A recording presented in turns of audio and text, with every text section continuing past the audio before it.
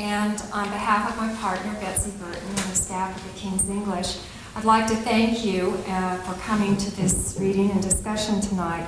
The book was written by Joan and Richard Ostling, and we're fortunate to have Richard with us tonight. Joan is doing some publicity touring in Connecticut, and so she couldn't be with us. Richard Ostling was formerly senior correspondent for Time magazine. During his 27 years with the magazine, he wrote 23 cover stories, including one on the Mormon Church in August of 1997. He broadcast Report on Religion, which is syndicated nationwide twice a week on CBS Radio, and does regular religion reports on PBS's The NewsHour with Jim Lehrer.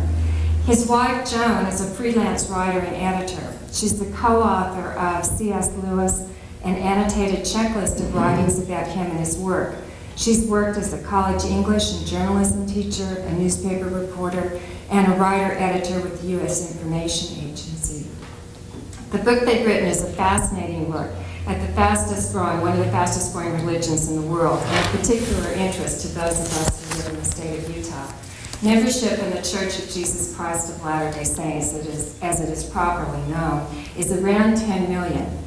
And if current growth continues, by the year 2080, it will be either 63 million or 265 million. It depends on the sources you're looking at, and it's one of the questions I would like to ask Mr. Ostling.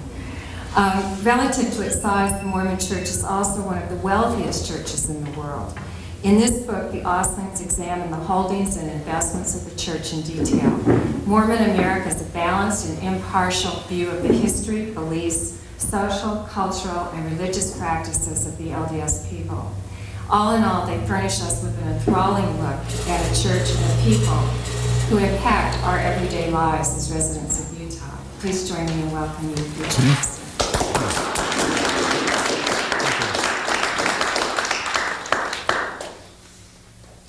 I'll stand up if that's okay. It doesn't mess you up. So why did we write this book? It's an interesting question. I never would have thought of doing a book on Mormonism, but we worked on this cover story. I'm going to amend what Barbara said, which was what she was given in an earlier press thing, which we cleaned up. But my colleague at Time, David Van Bema, actually wrote the cover. I was the full-time religion specialist as a staff correspondent, which means a field reporter. This is the way news magazines work on most of their stories. And Sam Gwynn, or S.C. Gwynn, who's the Austin, Texas bureau chief, in those days he didn't have George W. Bush to worry about, so he had an extra month to spend investigating Mormon wealth and church financial operations. So, and I did the more religious side of things. And we sent our material in, and the cover was one of the best sellers of the year. So I mentioned this just in passing to a promotion guy with Harper San Francisco. And lo and behold, a couple of weeks later, John Loudon, the editor out there, called and said, "Hey, I think there's a book in this." So then why write this book? Well, the answer is basically that it hadn't been done. Now this is astonishing. This must be, I mean, think about this, folks sitting here in Salt Lake City. Nobody had done a general audience book covering all of the facets of the Mormon phenomenon, written for the average, general reader. This is really striking, and I think it struck me and it struck the publisher, well, this is something obviously that somebody is going to do, and also something that somebody ought to do. So that's how we got into this. And it proved to be a much more challenging assignment than we thought going into it. For instance, if you got the catalog, it was announced as a 320-page book, and it weighed in at, where are we, 450. That's a rough index of what we ran into. And we found a lot of issues that were important and needed to be explored that had not been touched at all in popular treatments. In other words, things that are going on in the internal discussions in more esoteric levels among scholars, or rarely read books, or small circulation publications like Dialogue, which some of you here may be familiar with, but the average American's never heard of Dialogue or publications like that. So we decided to pull some of this together, and it really was a challenge. And it was a challenge in several ways. First, Barbara mentioned wealth. This was just sitting there. It just makes the reporter's gland salivate, you know, the prospect of trying to get at this. And we were fortunate to have Sam Gwynn working with us. Sam is one of the most honored investigative reporters in American economics. He's won 2 major awards and the Jack Anderson Award for investigative reporting, which is one of the great accolades in that field. And Jack Anderson, of course, is the best-known Mormon in American journalism. So we had Sam rework his material, along with a very interesting, I hope, appendix in the book, which explains how we came up with some of our estimates. Very late in the game, we came across a gold-plated inside source, which enables me to say tonight that I think the financial stuff that we have here is really solid. What we did, we got somebody who really knows what he's talking about. We said, look, we want this to be the best possible book. Now, we're not asking you to tell us anything you know, but we want you to look at the numbers and tell us how far off we are roughly, or is this reasonable, is this unreasonable, is this right, is this wrong, is this off the planet? Give us your guidance. And we negotiated, and he was willing to do that for us. And we came in pretty close. Sam was really quite conceited about this. He said, boy, you know, we did really well. Anyway, so the money thing is a big challenge. How the Mormon system really works. This is very difficult to get at. For instance, if you get the denominational almanac, maybe we have some church members here that are familiar with that publication. It lists all the apostles and the presidents of the 70 and so on and so forth. It doesn't tell you what they do. Have you ever noticed that? Also, some of the very most important people in the Mormon religion are not listed in that book by function. For instance, anybody here know who runs the foreign mission operation down at Temple Square? You know that name? No, I didn't think so. It's Earl Tingey. Now, if you want to do the same thing with Southern Baptists, who are the largest Protestant body in the country, it's a guy named Jerry Rankin, who has an office in Richmond, Virginia. He's in the Yearbook of American Churches, and he's in the Southern Baptist Annual, and if you don't know, you can just call up and, they have a public relations guy, you can get him on the phone. Now, admittedly, you can do the same here, which is what we did, but it isn't easy to get at that information. Or there's the famous Church Handbook of Instructions. Did you read the story, was it last week, when that federal lawsuit was filed? Now, this is a good example of why Mormonism is so tantalizing as a project for an outside journalist such as myself. Where have we ever had a religious denomination asking the federal government through the federal judiciary to prevent members of a church from seeing excerpts from the manual by which the church is governed? Think about this. This would be like the Pope of Rome asking the United States Supreme Court to take the code of canon law and make it a secret document by federal judicial fiat. Now, admittedly, he was using the copyright law, which is a very interesting technique. But this is just astonishing. I mean, these things do not happen with Presbyterians or with, name your group. So again, very interesting. How and why leaders are chosen. We didn't get at that at all. We didn't even give it a shot, But now, that's an example of something that's very similar in another religion, namely the Roman Catholic Church. However, the College of Cardinals leaks. So we can usually get a pretty good, we pretty well know who voted for John Paul II in the conclave in 1978 and why they voted for him, and who voted for the losers and why, and so on and so forth. You can pretty well smoke that out. You cannot find out, and you will never find out, why so-and-so was chosen as an apostle.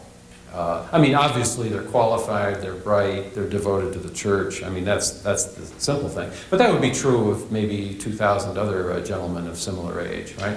So obviously there are a lot of very interesting things there. So that's a failure of this book. We do not remotely explain, nor do we look into that. And as was mentioned, the Mormon mosts are worth reflecting on for a moment. The wealthiest church per capita. I mean, obviously the Catholic Church is wealthier, but it's vastly bigger in this country. The most secretive of the major religious groups in this country. The most authoritarian of the large groups. The most centralized. The most mission-minded. Other groups are mission-minded, but Mormons outdo all others, with the exception, perhaps, of the Jehovah's Witnesses. And the most welfare-minded. The LDS welfare system is unique in American religion. And the most education-minded. We have nothing remotely comparable to Brigham Young University in any other religious body, either in size or in the nature of the church control of the campus. And then the educational system at the high school level, the seminary system, is just requires a devotion on the part of high school students that you do not find in any other religion in this country. So the Mormon mosts are continually fascinating. I'm going to open up for questions in a few minutes, so think about what you might want to ask me about. What was the hardest thing in this book? Somebody asked me this in an interview in the last couple of days. And there's no question that the theology chapters were the most difficult. And there are a couple of reasons for that. The first is that you're dealing with complex matters, obviously, concepts of God and of Scripture and so on. And also they're delicate matters. I mean, you're getting to the very heart of a faith, and you want to deal with it respectfully and carefully, and yet candidly if there are issues. And so that took a lot of tender loving care, that part of the book. But there's another aspect that you may not have thought about, and that is it's hard to get at what Mormonism believes. Now, this may seem an astonishing statement, and I just had an interview this afternoon after our luncheon with an LDS reporter who didn't quite understand what I was trying to get at when we were talking about this, and really basically rejected the premise. But in LDS religion, you have a mass of material. I mean, hundreds and hundreds and hundreds of books on teachings and doctrines and everything else. So how could you say it's hard to get at it? Well, the reason is we do not have authoritative definitions on many of the most important aspects of religion. So that if you say something is true, the church can say, well, that's not an official teaching, that's one man's opinion. Or this was said then, but maybe it's, not pertaining now, or it's never been canonized, it hasn't been sustained at a general conference, or it's not in the Mormon scriptures, the standard works, and so on and so forth. Compounding the problem, you don't have anything remotely like, for instance, the Catechism of the Catholic Church. I don't know, is that on sale here? So here you have a nice cheap paperback compendium of everything the Catholic religion believes about everything. And it's all nice and crisp, and it's indexed, and it's a very handy thing. I have it on my desk at work, as you would imagine. Okay, in Mormonism, you have Bruce McConkie's Mormon doctrine, but it's extremely controversial, very conservative, and also it's not official, even though he was an apostle. There was quite a bit of rancor about the publication of this book, in fact. So the book itself is an interesting controversy. Then we have the Encyclopedia of Mormonism, which is kind of official. I mean, it's mostly BYU professors writing. I mean, they should know what they're talking about. But it's not quite official doctrine, okay? Then we have Gospel Principles, if you're familiar with that, which is an adult education manual for the church. But it covers very little of the Mormon religion. Very little of the Mormon religion is in Gospel Principles, which is the only document that I think you could consider comparable to, let's say, the Catholic Catechism. That is a doctrinal book with the full authority of the church behind it. So, and then we found that there is a lot of confusion or disagreement or ambiguity on a number of important points in Mormon theology. We struggled and we tried to do the best we could with some of these issues, but basically we just tried to depict the debate and who some of the players are and kind of point the reader in the right direction. I think the situation I just described will occur as long as Mormons, along with Jehovah's Witnesses, are a major American religion without theologians. These are the only two religions I can think of that do not have any theologians and basically take pride in not having. That is, people who are trained in theology as an academic discipline and interact with other theologians from other traditions in an academic setting.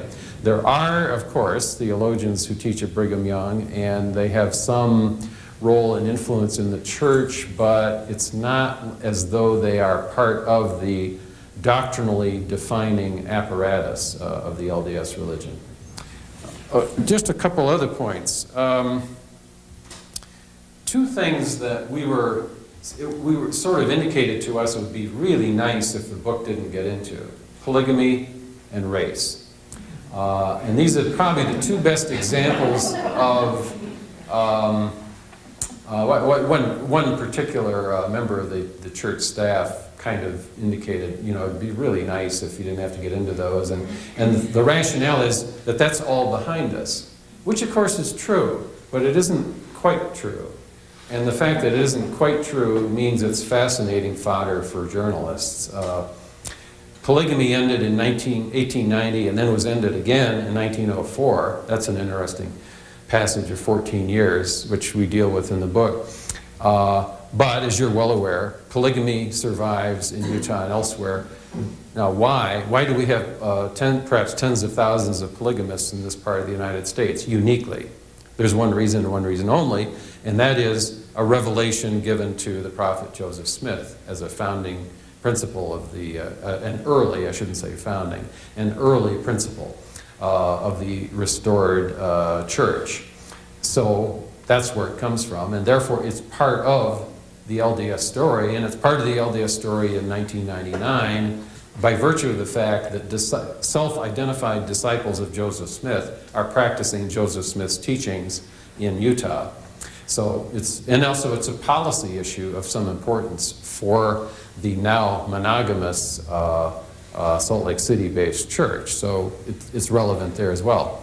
Similarly on race, as you know, 1978 was a watershed in LDS history when President Spencer Kimball said that persons with African blood could be allowed to be ordained priests at age 12 and up. In other words, to participate in all the levels of the church the way any Caucasian member or members of other races could.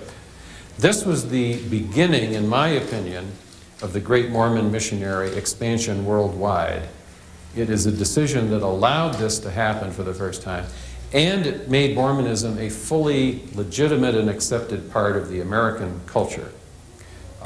Okay, so it's very important for Mormon mission history. So for that reason alone, the book has to deal with it. But in addition, it's a very tough problem in 1999. There are some few African-American Mormons who take offense at the fact that McConkie's Mormon doctrine contains elements of the old racial theology. So it is, and this is the most widely used, quoted, and read book on Mormon doctrine by, institute teachers and so on. So, I mean, it's still a bestseller. And now that Bookcraft has been purchased by Deseret, it's published under the auspices of the LDS Church per se. Therefore, what is in that book and other documents like it and what is out in the culture is still a problem for certain African Americans, and therefore it's an issue that, of course, flared up last year.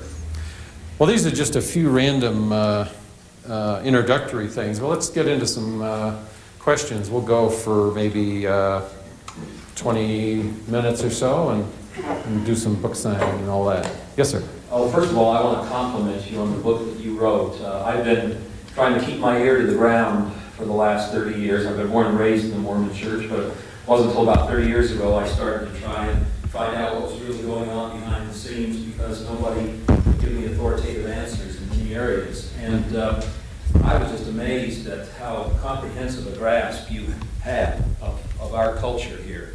And I haven't read the whole book through, but as I've read many of the chapters, as I would start reading them, I would say, well, boy, I wonder if he'll get into this. This is something that just happened 3 or 4 months ago. I wonder if he's up to date on that. And by golly, you've had most of it in there. So I want to thank you for writing this. This is probably the best book that I've ever read by an outsider. By the way, there have been other attempts to write books like this before, which you're probably aware of, Gottlieb and Wiley and Wallace Turner and some of those others. But one question I have in here, it's a small one, and that is that you say that I think it's on page 87, you say that in 1890, the manifesto was not viewed as a revelation. But correct me if I'm wrong, but I didn't find where you went on to say that with the publication of the new doctrine, the new public edition of the Doctrine and Covenants in 1981, after the manifesto, they now put in that quote from Wilford Woodruff in the talk that he gave up in Logan, where he said that it was a revelation that God had shown to him what would happen to the church if he didn't abandon it, that the church would just be destroyed. And so he That's interesting. went ahead and did that. But so this was an addition to the standard works in 1981. 1981. Okay. See, the Doctrine and Covenants that I've used in my triple combination since my youth had It is the not in manifesto in there. Yeah. But it didn't have that explanation. And then when I was in law school, somebody showed me a copy of Sidney Sperry's book on the Doctrine and Covenants Compendium, and in a footnote, he had this quote of Wilford Woodruff, and I said, gee whiz, because people have challenged me all the time, well, that doesn't state it to be a revelation. I said, well, gee whiz, here it is right here. I wonder why the church doesn't have that. Well, I guess the church finally caught up with that and put that in at the end of the manifesto as an addendum, so to cover their bases or whatever. But it had been in existence for a long time, and it's just it just surfaced. See, this is why you don't want to write on Mormonism, because you always find out something new. This is new to me, so Yahweh willing, we'll have a second edition. Do you have a copy of the latest? I do, and I didn't notice that. Okay, well, and nobody's pointed that out. Needless to say, in official circles, I mean, it's a very important point. Yeah, well, I believe it's still there. Yeah. Last I looked. Yeah, I'll take a look at that. I scurry home. I'll check that. But I mean, with that exception, I mean, I'm just amazed at what you've done, and I want to thank you for that, because I'm telling people now, if they really want to know the entire story of Mormonism, not just what's put out officially, and not just what the anti-Mormons polemically rail on about, they need to read this book, because this is you have all the problems as well as the good things, everything that's going on behind the scenes as well as in front of the scenes, and it gives everyone a comprehensive view without having people without people needing to say, well, is it pro or anti? And that's what the question is you get most of the time. Well, is it pro or anti? And you go right down the middle. Yeah, we tried to keep two audiences in mind. The one, obviously, it's here are the Mormons for the non-Mormon audience nationwide. This is a general trade book from a major publishing house.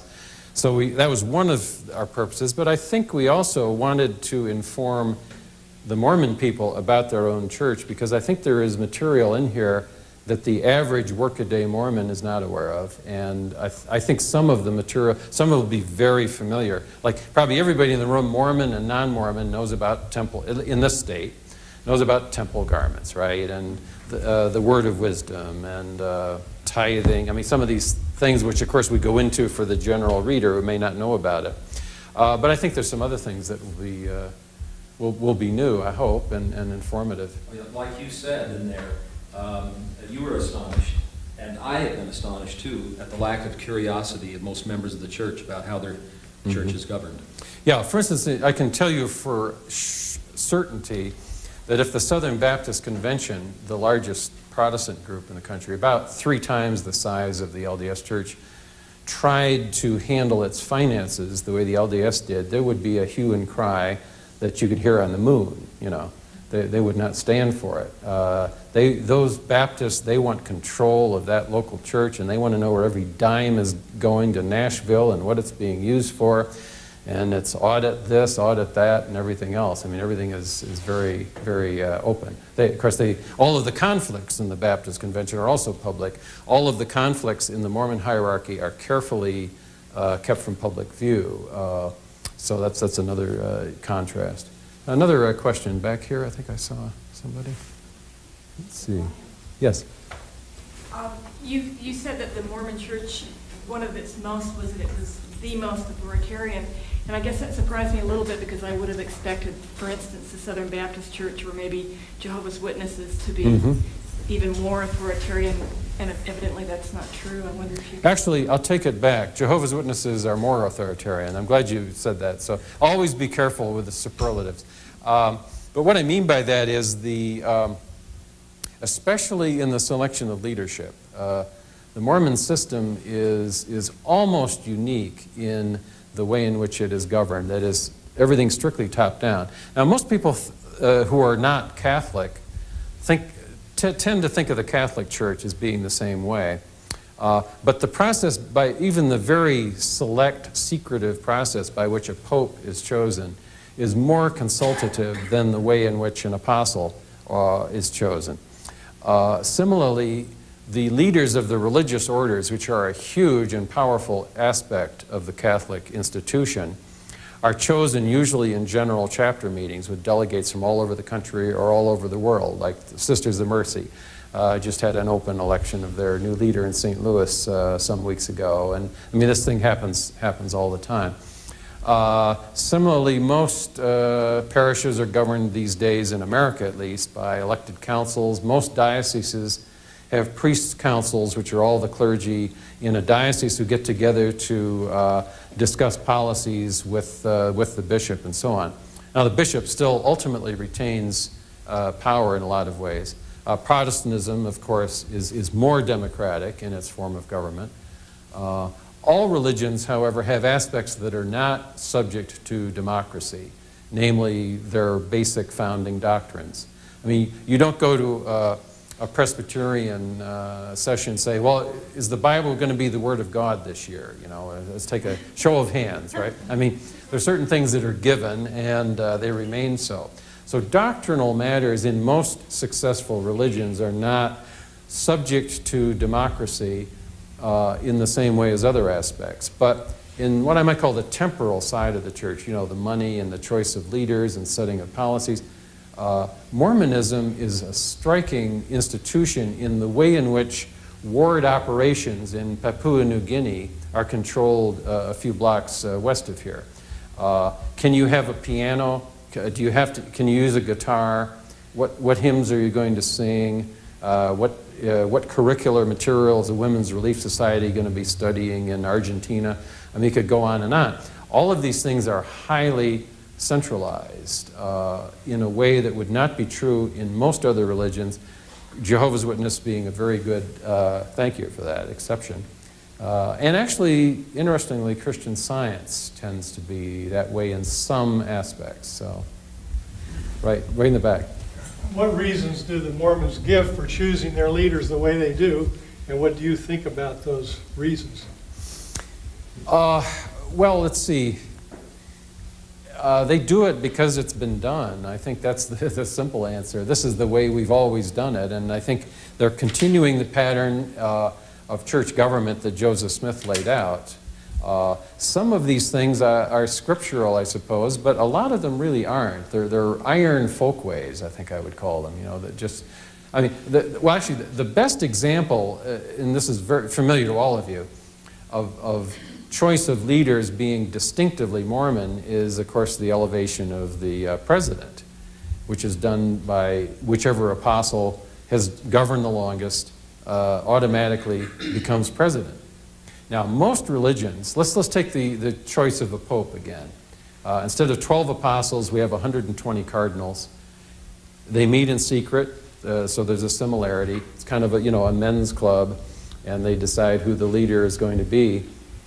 But there's a key difference in the choosing of a leader.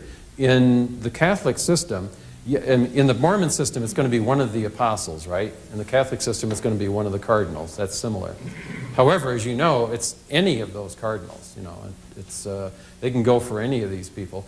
And what do? They choose the man that they think is the best qualified at that point in the church's history. The LDS Church, believing, I guess you would say, that all of the apostles are pretty much equally qualified, figures, well, we're going to put the longest serving, and very often among the oldest apostle in it. It's kind of a different way of doing it. I think that could change someday, but it'll change only after a constitutional crisis, where you have a mentally unstable, for instance, a senile president who does something that's devastating for the church through no fault of his own due to disease. Something like this may happen someday, and then that'll cause a re-examination. So that, I kind of waltzed around the heart of what you asked, but the answer is I don't know. Yes, I think you were first, and then you. Does this idea of this leadership coming from the top and accepting things exactly on faith account for the lack of curiosity among the young people, which is noticeable for teachers? I suppose. I mean, it's distinctive part of Mormon culture that the faithful, the really active, involved member of the church, it's a no questions asked kind of a thing. There is this, compared with other religious bodies, a singular lack of curiosity and engagement in things that really cause people to stay up nights, you know, fiddling around in other religious bodies because they are more.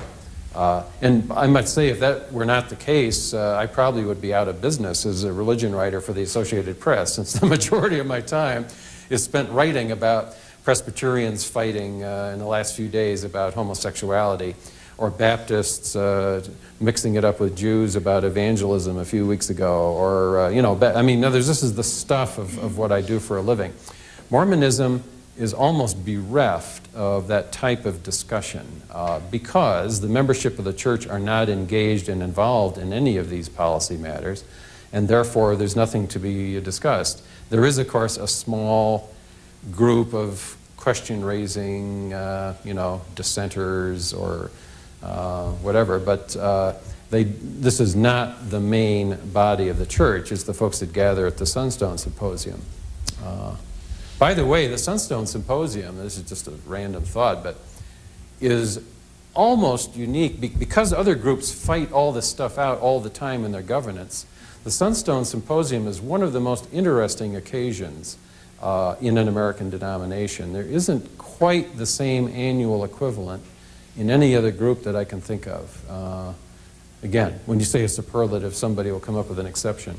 But this is the one and only place where all of this stuff is thrown out on the table and people argue and discuss it and everything else. And it's a very focused gathering of question raising, let's call it, because there isn't much else of that type of activity going on. So that's unusual. Because it's not discussed officially. Right, publicly. Have to go to the... Yeah, not discussed publicly and officially, that's right. And you know, read church news and you'll see what I mean. Yes? In finding out about the financial aspect of how the church is run, what was the most interesting or unusual thing to you? Well, my favorite fact in the book that Sam put together is that Mormon real estate holdings are roughly equal to the state of Delaware. Now, the review of our book in Publishers Weekly, I think, was written by a Mormon, and I'll tell you why. It was a very thoughtful piece and so on, but there was a little clue at the end. It said they were a little irritated. Why do they have to all this money stuff in this book, you know? And they said, why don't they do a piece on the Episcopalian Empire?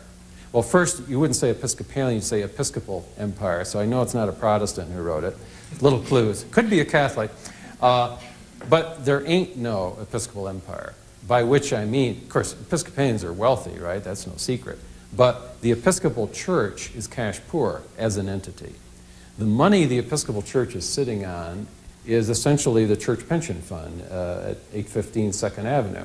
And this is, paying pensions to retired church workers. And that's money that they have paid in or that their parish boards have paid in, and they expect a certain return so they can keep the pension fund floating. And there's some rainy day money, which all religions have. Other than that, most American denominations are on a cash and carry basis. The money comes in the front door and goes out the back door, spent for all of the things that Mormons spend money on, building churches and sending missionaries and publishing Bibles and social welfare and all the rest of it. But the Mormon system is unique in the amount of money that is put aside in stocks and bonds and commercial investments in ranch lands and farmland and so on. There is no other religion that remotely operates this way. And I'm often asked, have been the last couple of weeks, why is this? I think it's partly a response to the way Utah was opened up originally, where the church had to organize everything, including all the businesses. So this kind of mentality, and it's a church run by businessmen rather than theologians and pastors, like all other religions. Again, Jehovah's Witnesses be an exception. So I think that maybe that's an explanation. Yes, ma'am. The title of your book is Mormon America, and I think we here in the state are more familiar with and tend to think of Mormon Utah. I wonder what differences, if any, you found between the way Mormonism is practiced in the state of Utah and around the country. Yeah, that's actually a very good question. And by the way, the title is announcing to the reader we really did not touch Mormonism worldwide. That's a fascinating topic somebody should do. What's really going on in Mexico, But anyway, yeah, that's, boy, I don't know. There's a lot you could say about that. Let me think. Well, one thing for sure, the location of temples. Until right now we're going to get a temple in Boston and shortly thereafter in New York. So our part of the country is going to open up for temple observance, but in Utah, stuff that's very easy to do and is much more, I think, part of the everyday or weekly life of a devout Mormon would not be done as easily on the East Coast of the United States. We have a temple in Washington. Of course, one's going up in Palmyra, New York, which will be sort of like a tourist temple in a sense, because there's not much Mormon population there. So I think that's one obvious difference. Another interesting thing, in fact, I think one of the most intriguing things in the whole book, which we got from a Mormon scholar, this book is not original, it's just what we found other people have dug up, the retention rate of baptized Mormons male Mormons who persevere through the Melchizedek priesthood. This is a good index of young adult commitment in the Mormon system. How many of your baptized people end up in the Melchizedek priesthood? The dropout rate is significantly high in a country like Mexico. I'd say dangerously high. Based on, although those figures have now been removed from public view, so we're basing this on figures from a generation ago. When it was written about, that material was eliminated from the almanac. So we don't know this today. I'm sure there are mission authorities at Temple Square who know the answer to this, but we don't. Again, on your question, Utah is higher than the rest of the United States. Now, this indicates that there's an element of nationalism or ethnicity helping strengthen the Mormon faith. That is, it's easier to go through the whole Mormon system to follow Melchizedek priesthood, not to drop out, not to be a Jack Mormon in the state of Utah than it is in other parts of the United States. And it's easier to hold on in the United States corporately than it is in some other third world countries like Mexico. So, and those are two things that come immediately to mind. But obviously the Mormon system in its main practices is universal and is identical everywhere, which is, I think, the big picture. Yes? Okay, well, obviously, in Utah, it's just really an integral part of our lives. Even if you're not Mormon, it still depends. It determines who you can date, who you hang out Wait, with. how many folks here are non-LDS? Okay, go ahead. Okay. Anyway. Just thought it'd be interesting. Yeah, it really affects your everyday life, no matter what religion you are or what you're doing, and we just kind of take it for granted. And I was wondering, what did you think when you first looked at our state as a Mormon community? And what, just kind of what went through Well, your mind? this would be a better question for my wife, because I've been covering religion for 3 decades, and I did my first reporting trip to Salt Lake in 1964, I think it probably was. And I've been back here many times since. I've interviewed 2 presidents of the church. I've, just kept up on it. So I'm familiar with all this. So there's nothing here that strikes me. But my wife was struck by all kinds of things. So it was actually not only did she have full time to work on this while I was working at Associated Press, so I did as much as I could, but having her work full time is the only reason that this book could come out.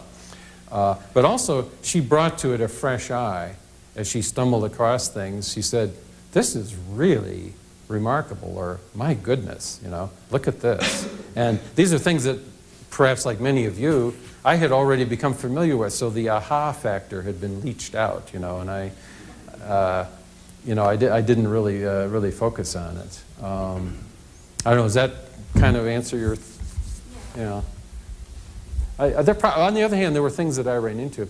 A theological thing. This may seem precious, but the teaching of Ezra Taft Benson, now this is not, again, you get into this question, this is the prophet president speaking, but it's not doctrine, if you know that dichotomy that you have in writing on Mormonism, but that Christ's gift of atoning work for our sins was not accomplished on the cross. This wipes out, as other things do, 2,000 years of Christian tradition. Rather, it was his personal agony in the Garden of Gethsemane. Now, from a conventional Greek Orthodox, Roman Catholic, Baptist, Presbyterian standpoint, this is absolutely astonishing. I mean, how many churches have crosses stuck up in the front, and I had never stumbled across this idea. And then we found it isn't just a one man's opinion, even though that one man is the prophet. But this is a standard theme in Mormon teaching on the death of Christ. And I gather it's what I would call functional doctrine. It's something that everybody teaches and everybody believes, but it's never been canonized as doctrine, and that's true of many, many other teachings. Let's see, I think. Yes? A couple of comments. First of all, I was really excited when I read about your book in the newspaper, and that's why I'm here, because I thought that would be such an interesting perspective. I am a Latter-day Saint. I was raised in Virginia, and so I was very much surrounded by non-Mormons, and that's the people I associated with. Mm-hmm. And so I had a little different, experience than the people who live in Utah. But I can imagine how it would seem preposterous to a lot of people to think that there would not be that there would be no question, for example, about the succession of the church presidency. Mm-hmm. What keeps coming to my mind is in the Mormon church, we think of it as a true theocracy, mm-hmm. where the direction is coming down from the Lord to the prophet. Mm-hmm. And if you believe that, and believe that, well, yes, he's a human being and he makes mistakes, but in terms of speaking for the Lord to the church members, mm-hmm. if you believe that he is a prophet and that he has this direct line from God, then it's so much easier to accept these things. And see, for example, as far as the succession, we believe that the apostles were chosen by God, not by a committee or a democracy or anything of the kind, mm-hmm. even though we do raise our hand to sustain the prophet. But if you believe that, then you believe that whoever dies, it's done in the order in which God had chosen that to happen. Mm-hmm. So that the next person who's there it wasn't an accident. It's because the Lord knew he would be at that point, at that time, when he took the prophet who then died. Yeah, I understand that, although it's also true that in the divinely led church in earlier periods, the leadership was not set apart in that way. In other words, it became a system, and therefore you could imagine that perhaps the system could change by divine guidance later on. It was a very practical answer to a terrible problem, and that is there were interregnums, the first 3 presidents, there were gaps of 2 or 3 years, and the leadership was, the church was in terrible condition, and one of them in particular because of the Civil War with the federal government, and they didn't have a president installed. So obviously if I may say this, the politics of succession became impossibly difficult, and some kind of a clear-cut choice, quick and decisive, of a leader had to be established. Now, you could indeed say this was, divine leading to establish the current system, and that could change. We'll see. And I truly believe that, that I think God lets people work things out for themselves, and then finally, will intervene when necessary. Mm-hmm. But another point in terms of the church leaders not being schooled, somebody said that to me just a couple days ago. How can you believe the things that your bishop is saying, because after all, he doesn't have a college degree in theology. Mm-hmm. Well, again, that's kind of astonishing to a Latter-day Saint, because not only through the institute and seminary training and so on, but like I've read the scriptures every day for 30.5 years. I've never missed a day. Mm-hmm. And so I think I know a whole lot about not only Mormon doctrine, but Christian concepts and so on. And that helps me to, when they come out with some pronouncement or whatever, I think I can see that it is appropriate because of what I have obtained through 30 years of study myself. Mm-hmm. So it makes sense to me. And so I guess what I'm saying is perhaps we're a little more schooled or more educated in scriptures as a group than a lot of other religions may be.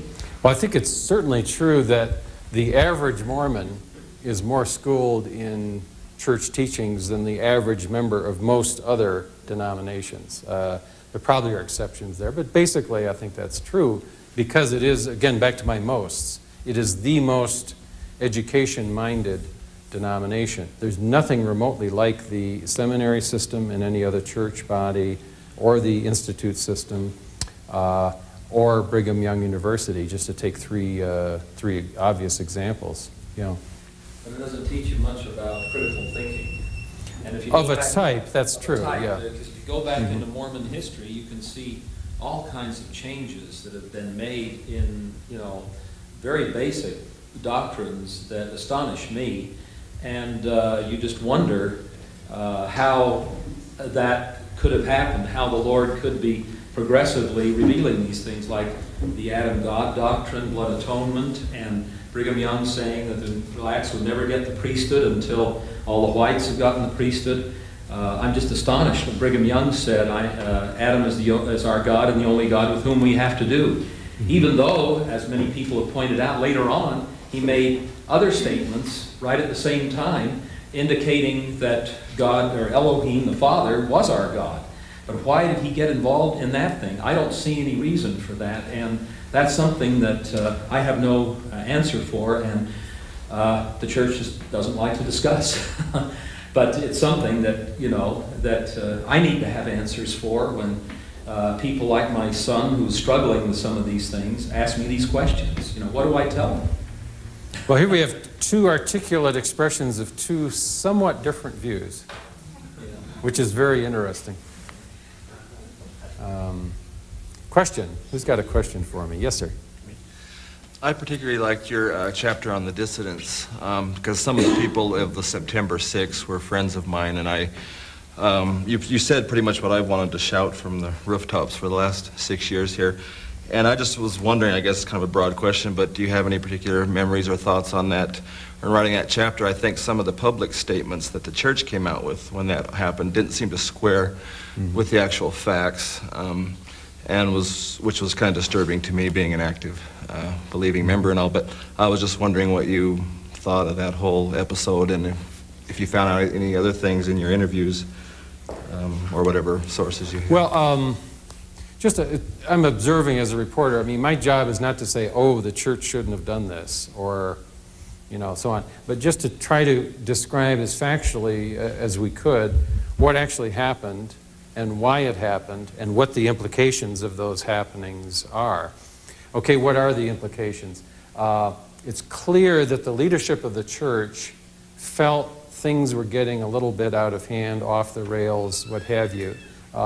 One theory is this is because of the great expansion and prosperity of the church, if you will, that as things are growing like this, you have to make sure that things are very carefully laid out in terms of who's in charge and what we stand for and what our teachings are and so on. From a standpoint of other American religious bodies, all religions have disciplinary processes. Even, I suppose, the Unitarians probably do. I can't think of a case, but, you know, I could imagine some Unitarian doing something for which he would be defrocked. I guess it's imaginable.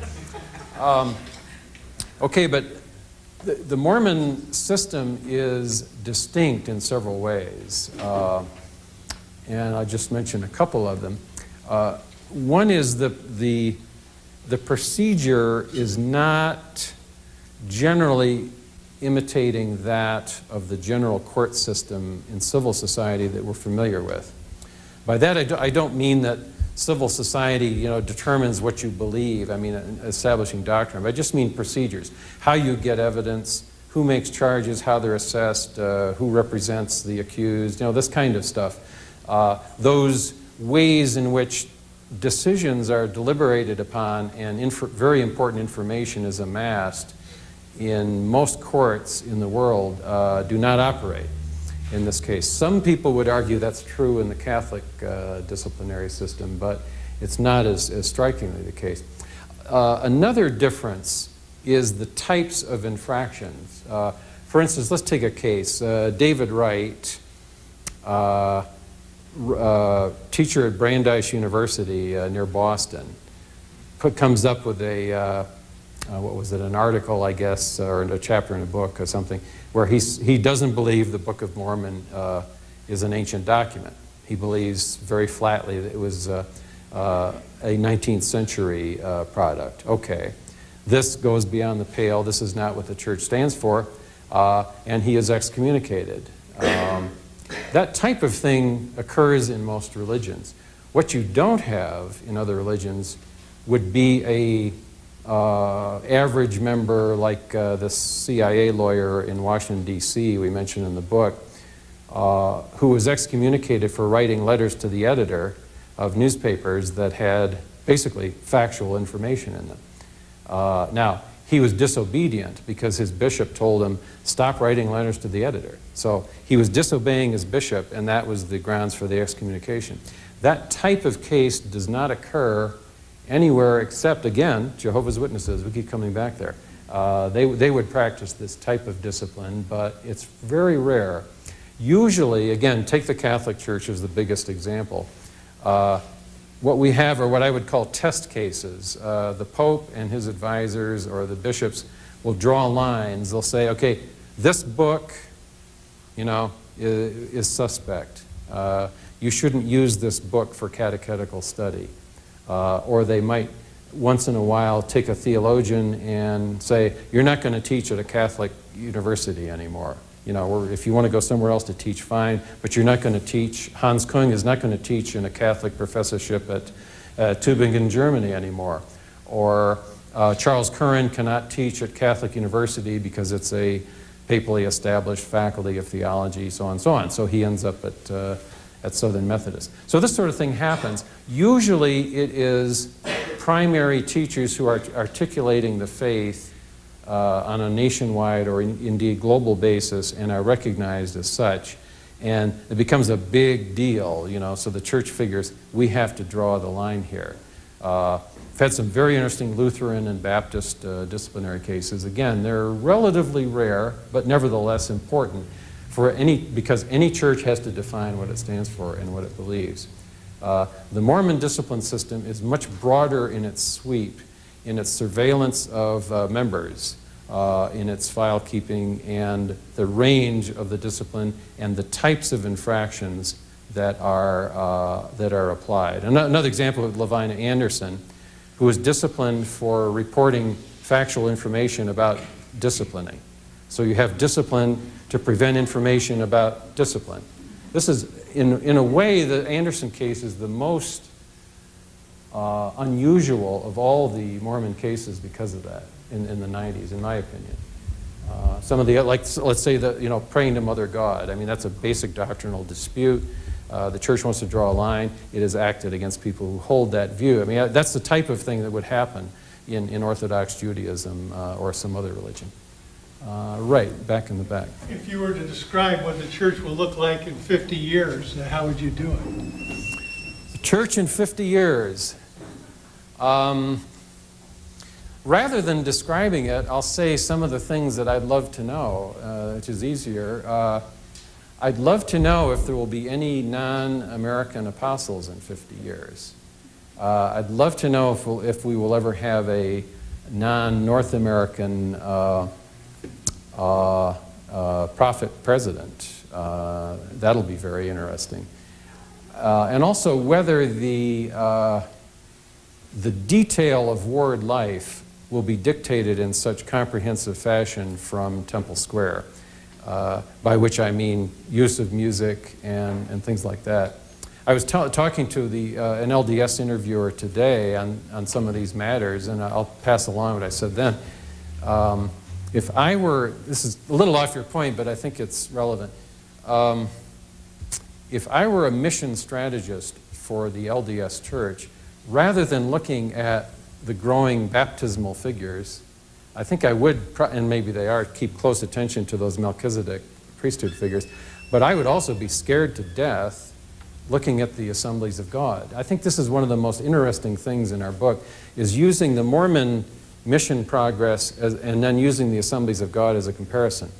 The Assemblies is important because it's the only U.S. denomination of any size that rivals and often beats the LDS Church within the United States.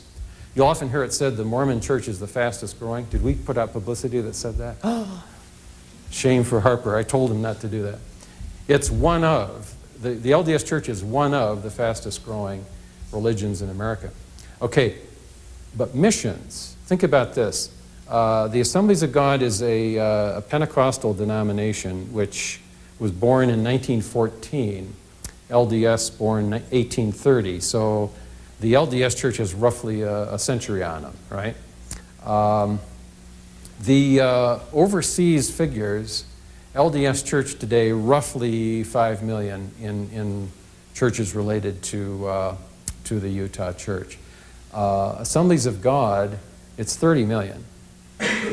So it's, no, wait a minute, 25. So it's 5 to 25. In other words, a church which has been in existence half as long is doing 500% better overseas. Now, if I were an LDS mission strategist, I would ask, what is the Assemblies of God doing that we're not doing? Because there's a disconnect here. And I would propose that what they have done is held on to a normative theology and a normative view of Scripture from the U.S. tradition in both churches, right?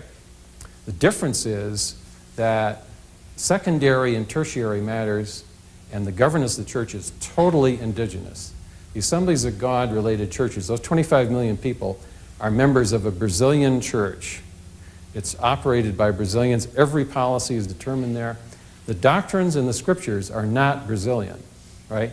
They're part of the universal faith, which is, you know, basically emanated originally from Missouri and its missionaries.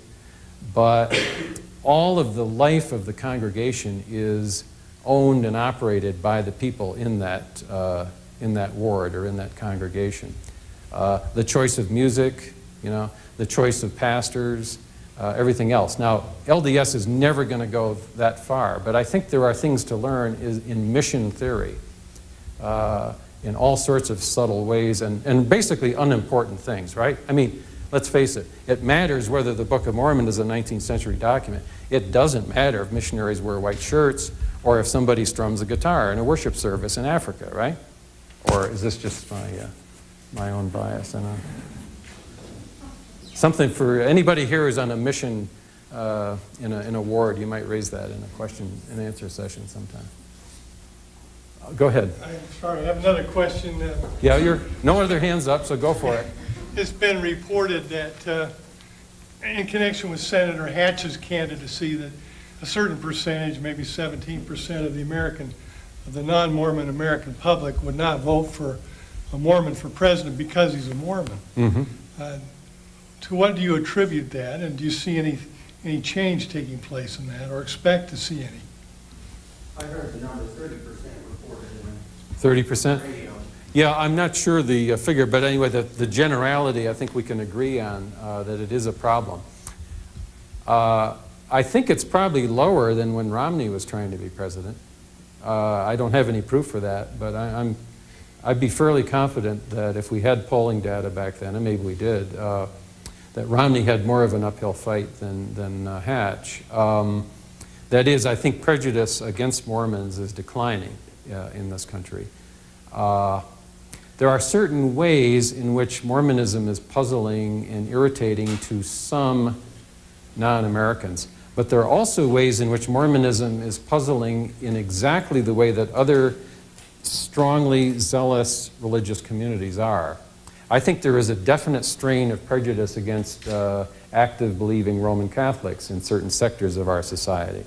I think there is similar prejudice against conservative evangelical Protestants. Mormons are very aware of the prejudice aimed at them.